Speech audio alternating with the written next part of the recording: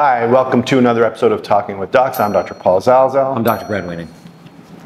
So, Journal Club today. Yep. Interesting journal article. About COVID. You know what, we're all kind of sick of talking about COVID. It's real though. However, I think this is an important article and we can extrapolate. We can. Which means to extrapolate from COVID to other respiratory illnesses. For sure. Okay? Take these results and apply it to, I think, just about any respiratory illness. Okay. Physical activity and risk of infection, severity, and mortality of COVID-19, a systematic review and nonlinear dose response meta-analysis of data from 1,853,610 adults. And this is published in the Journal of Sports Medicine. Okay. In 2022. So does activity protect you from disease and death? That's the question.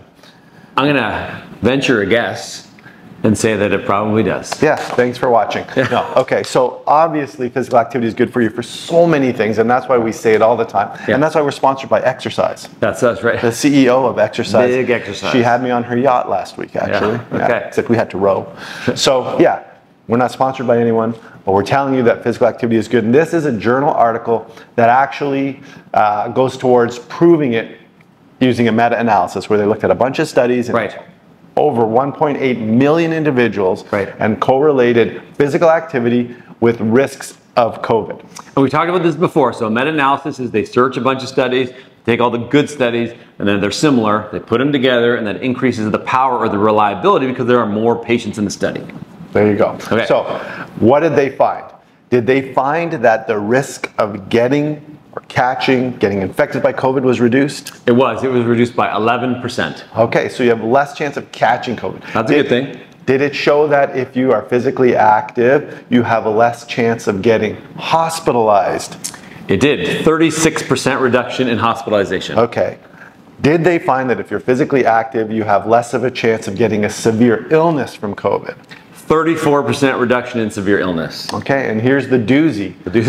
Did they find that if you take part in physical activity, you have less of a chance of dying from COVID?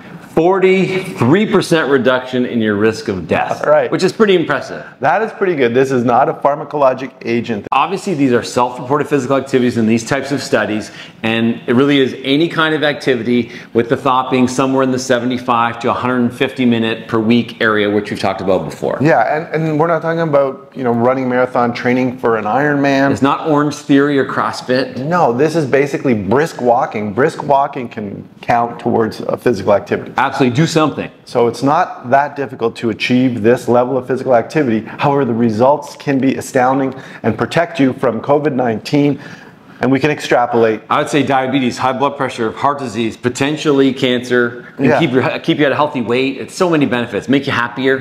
But what I was getting at was that we can extrapolate to other respiratory illnesses too, because there's a lot of respiratory illnesses out there that can harm you as much or even worse than COVID.